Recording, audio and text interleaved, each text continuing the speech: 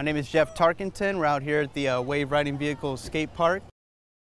I've been contracted to repaint and redo the entire thing. It was in kind of a disrepair for a moment, and then we had time to resheet most of the ramps, fix a lot of the wood, and then slap a coat of paint on it. Skateboarding and art are both a passion of mine. I love them equally because to me they're kind of the same thing, like a creative outlet. I'd be out here probably at least 3 or 4 days a week, maybe for about 6 hours a day. I would call it a cosmic skate tiger. I kind of have a thing for tigers.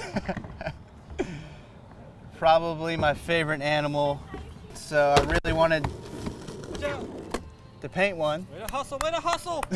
I'm really into the 80s stuff, so I wanted to bring back that vibe, the colors and the style. This was a really fun part of doing this project, just the colors and the size of it.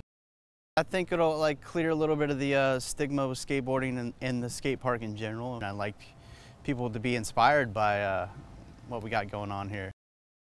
Both of these, art and skateboarding, are both creative outlets, and having them together is just a no-brainer. And hopefully I can inspire other people to see, what skateboarding really is, a creative outlet.